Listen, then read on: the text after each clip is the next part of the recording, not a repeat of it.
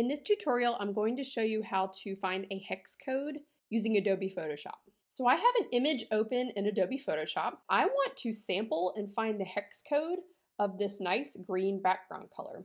So to find a hex code, I'm going to open up my color picker. This is located in the color swatches area on the bottom left of your screen. If you just double click on the color swatch, you should get a pop-up and it says color picker at the top. My mouse has now turned into an eyedropper tool. I'm just going to move this to the side. Whichever green I want to find the hex code, I'm going to select it by clicking. And it finds that green value in this color picker. The hex code is at the bottom here. It's next to this pound sign, and it's usually a series of numbers and letters.